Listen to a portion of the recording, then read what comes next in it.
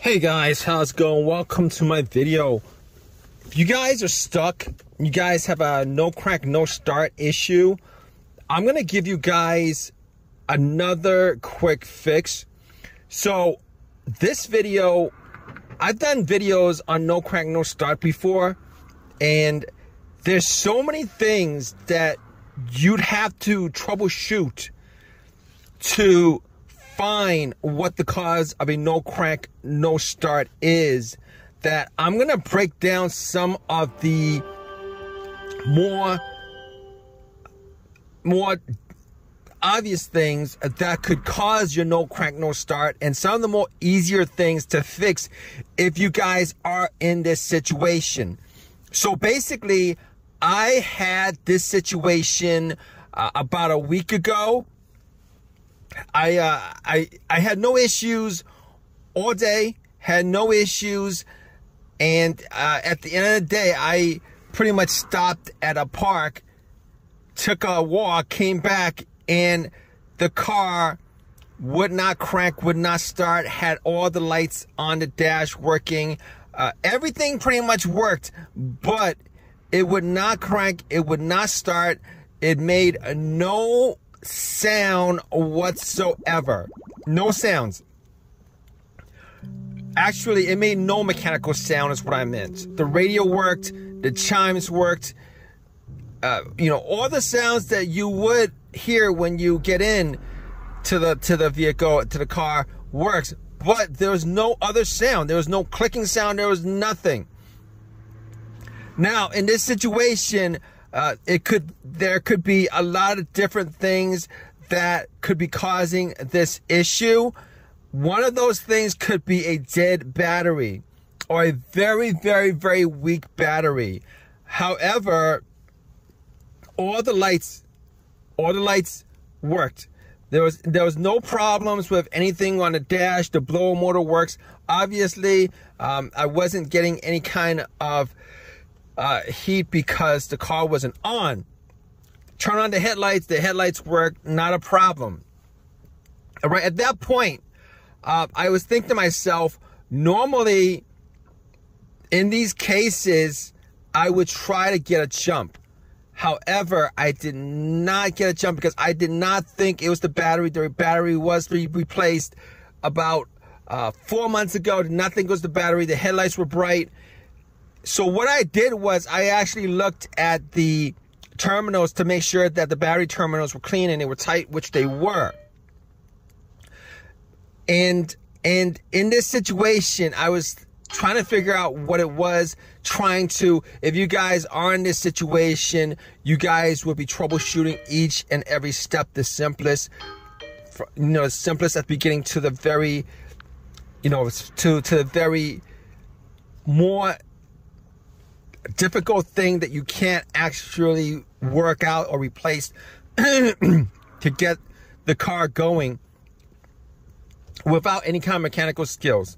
So I was thinking to myself, you know what? There is a chance, since I'm not hearing a click, there is a good chance that it could be something electrical.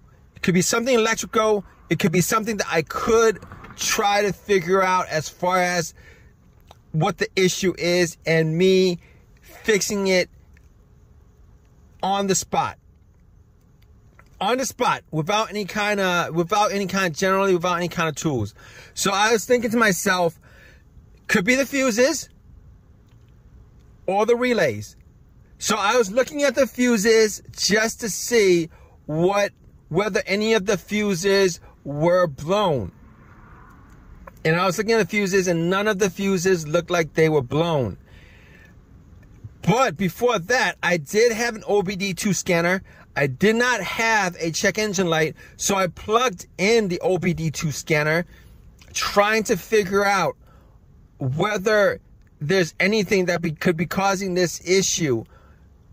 And there was nothing that came up that could be causing that issue, because the OBD2 scanner scanned all the way through. Now, I did put out a video on a crank no start issue that I had previously, and that had to do with the fob key battery. The fob key battery. All right, the fob key battery was low, had to change out the battery, but in that situation, the car cranked.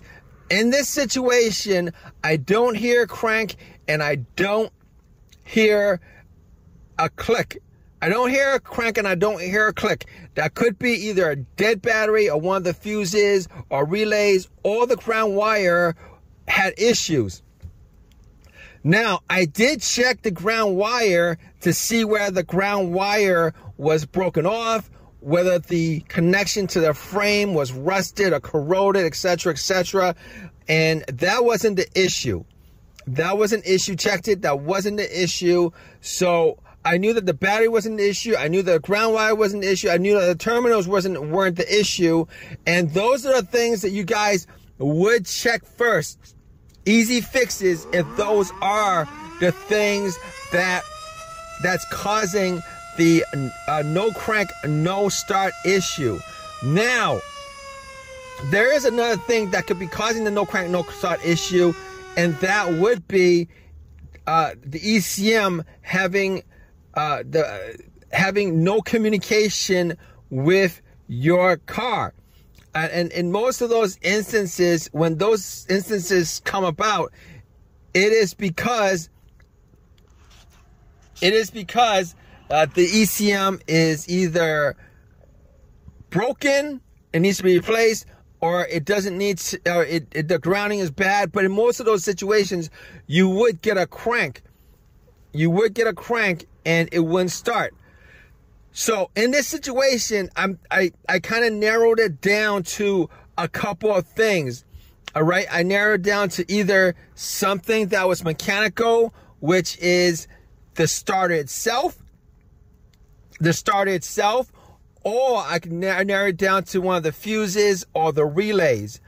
Now, normally what happens is, if I could do a test on the starter to make sure, to bump the starter to make sure that the starter worked, I would do it. But you know, in this situation, you're looking for the fastest fix that you can get to, and that's something that's either the battery, cleaning up the terminals, or changing up the battery in the fob key, or changing the fuses or the relays. Now, let's talk about the fuses and the relays.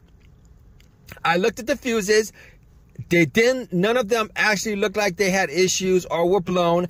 I did not have a fuse tester on me, so I could not actually see to make sure 100% that none of the fuses were blown, but it didn't smell like they were burnt, and they did not smell like they had any issues as far as any kind of brownish discoloration on the top of the fuse.